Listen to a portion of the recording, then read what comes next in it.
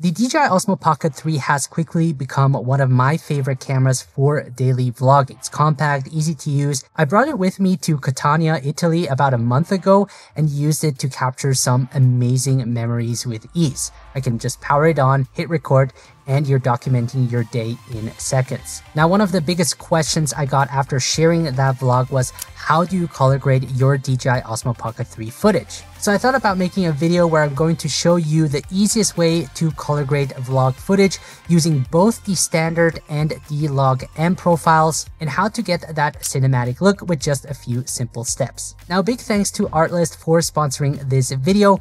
More to them later. For this tutorial, I'll be using Final Cut Pro as my main editing software, but the same principle apply if you're using different editing tools. We'll be grading two clips, one shot using the standard color profile and the other D-Log M. While vlogging during my trip to Italy, I found that shooting in auto mode made the entire process so much smoother. The Osmo Pocket 3 handled exposure and white balance well, and I was free to focus on telling the story and enjoying the moment. I also did experiment with D-Log M, which is more of a flat color profile designed to capture greater dynamic range. But for vlogging, it just didn't match the extra effort. The results weren't significantly better, and using full manual settings on the go was often more hassle than it was worth. Now that said, D-Log M definitely has its place for more professional shoots, but for quick, spontaneous vlogs, auto mode gave me great results with far less friction. I actually made a full video explaining why I leaned into auto mode for vlogging with the Osmo Pocket 3. If you haven't seen it yet, I'll link it in the video description below. So let's start with this first clip, which was shot in the standard profile. The great thing about shooting in this mode, you usually don't need to do much color grading. As you can see, the footage already looks great straight out of the camera. It has solid color and contrast, and since we're working in 10-bit color, we get more flexibility without breaking the image. Now, with a few quick adjustments, we can make this clip pop and give it a more stylized look. So when color grading, I usually work through these key steps. First is exposure. I make sure the image isn't too dark or too bright. Then there's contrast, where I add depth and separate highlights from shadow. Then we have white balance to correct any unwanted color casts. Then I adjust the saturation to either boost or balance the intensity of colors. And lastly, I apply a LUT for giving the footage a stylized or cinematic look. So let's start with the first clip. I'm going to head up here and I'm going to select color wheels, and I'm going to start by adjusting the exposure. And for that, I like to bring out the waveform by hitting Command 7. If you can't see it, just head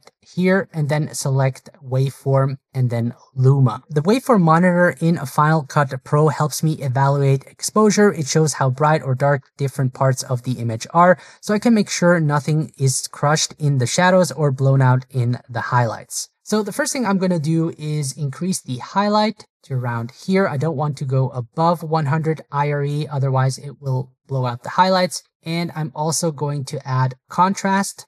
Yeah, and this to me looks good. So this is the before and after, and you can see we already made our image pop. The next thing I'm going to do is adjust the saturation, and for that I like to bring up the vector scope.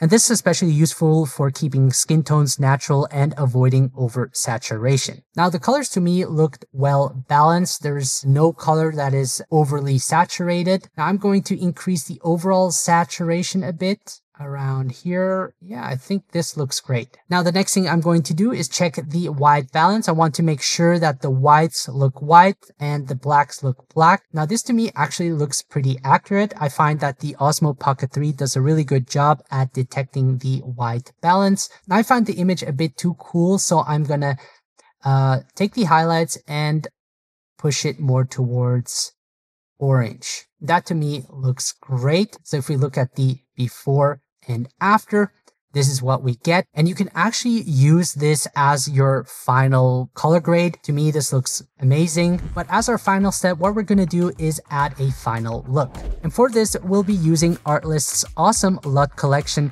who are also sponsoring today's video.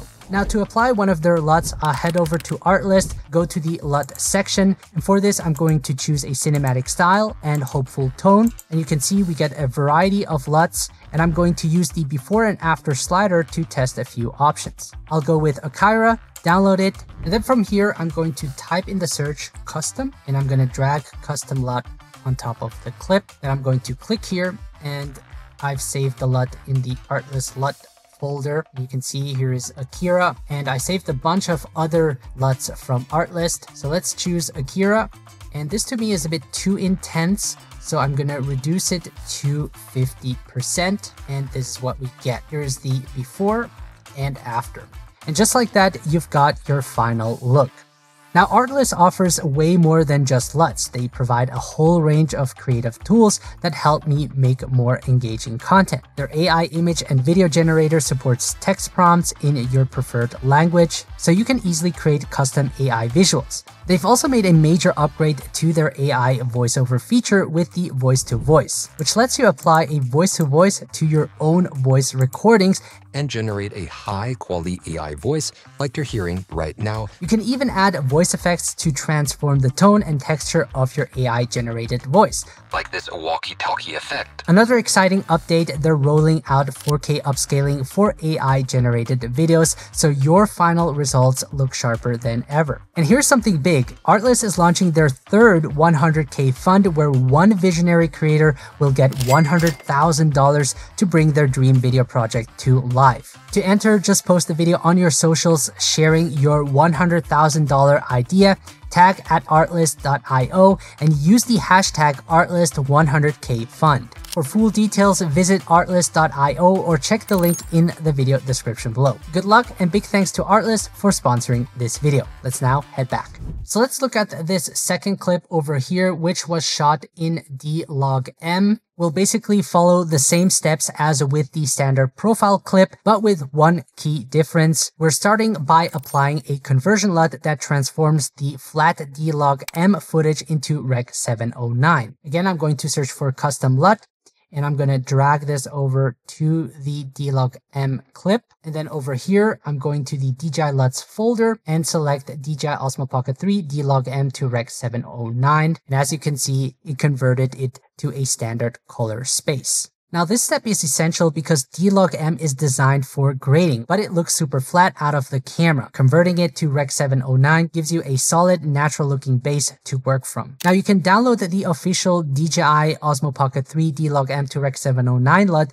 directly from DJI's website. I'll make sure to drop a link below. Now, once applied, you can start grading just like you would with any other clip. And I'm going to increase the highlights just a little bit around here. I'm also going to add a bit more contrast, and I'm also going to increase the saturation just a little bit. And the white balance to me looks good.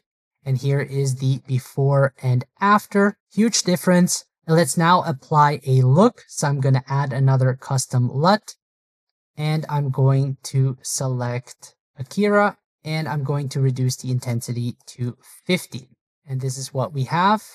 Before and after adds a nice look to it. I might head back to the color wheel and just bring down the shadows a bit. It looks a little bit too washed out to me.